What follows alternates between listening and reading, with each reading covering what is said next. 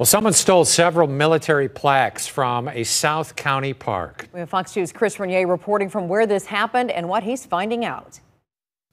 We are at the Veterans Memorial Amphitheater here at Jefferson Barracks Park, just off Bagby Road. This is the area where the plaques were stolen from. Two of the plaques were stolen from in front of the amphitheater here, but now all 5 plaques representing different military branches are missing.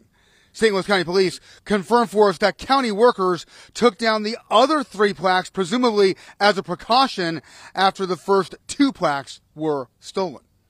Take a look at a picture that county officials sent us yesterday showing this area after the 2 plaques were stolen, but before the other 3 were removed. And this is what the front of the amphitheater looks like now, with all of the plaques no longer here.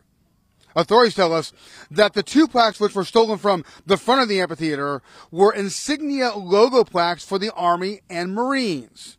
County officials say a memorial plaque dedicated to Wagner Electric employees who gave their lives during World War II was also stolen, and a bench plaque for the veterans of the Battle of the Bulge was taken from this area as well.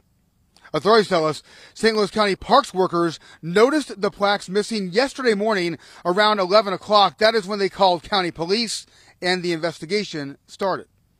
St. Louis County Executive Sam Page releasing a statement reading, "Jefferson Barracks Park is more than just a recreation area. It's a place that honors military service, veterans, and their families. We are saddened that someone would deface memorials dedicated to those who made the supreme sacrifice for our country."